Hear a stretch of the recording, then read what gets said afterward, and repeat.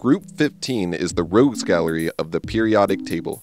Why, their name, Pnictogens, even comes from the Greek word for suffocation. But suffocation would be the least of your concerns if you crossed paths with any of these deadly chemicals. Nitrogen is everywhere, making up 78% of the Earth's atmosphere. Okay, so maybe it's not deadly, but don't let your guard down just yet. Scuba divers all know nitrogen's most sinister attack.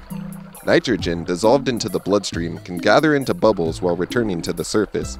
These bubbles cause decompression sickness, also known as the bends, and it can be fatal. Phosphorus is a master of explosives.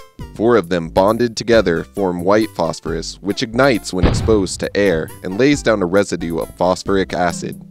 Also, fluorophosphate esters are some of the most potent neurotoxins known.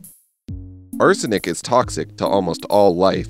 Farmers use arsenic and its compounds for herbicides, fungicides, and pesticides. An arsenic compound, known as Agent Blue, was used during the Vietnam War to dry out rice fields and kill the crops. Antimony is poisonous to humans in a way similar to arsenic and can be fatal. Antimony leaches into liquids from polyethylene terephthalate, but I'm sure that this polyethylene terephthalate is an uncommon material you're unlikely to ever come into contact with. Oh dear! Bismuth is, oh my, bismuth is beautiful. No, don't be fooled by its beautiful rainbow crystals. This femme fatale can still be poisonous, primarily to the kidney, liver, and bladder.